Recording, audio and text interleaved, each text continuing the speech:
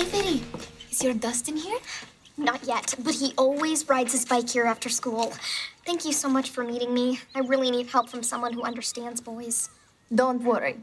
I will help make him your Dustiny. I made an American-style joke. If his name was George, that would not have worked. There he is. That's Dustin. Which one? There. Dustin Pitt. Avery thinks he's cute, but wouldn't he look better like this?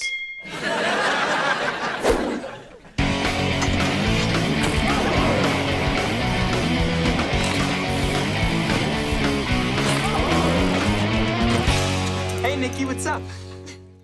It's the opposite of down. I love the American joke style. If you had said, how's it going, that would not have worked. You're hilarious and so good looking. It's like we're the same person. So, want to hang out sometime? Tyler, Nikki's helping me with something that's very important to me.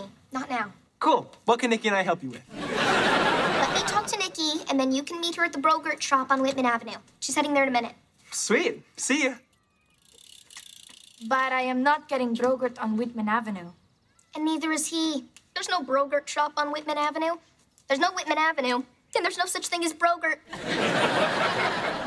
Hey, you're Avery, right? From Mr. Hallworth's class?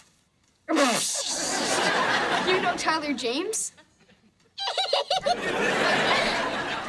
He is her brother.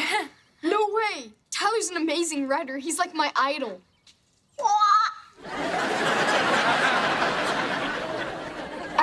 Avery, weren't you and Tyler going to hang out at your house tomorrow?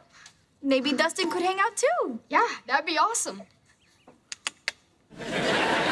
Great. Avery will see you then.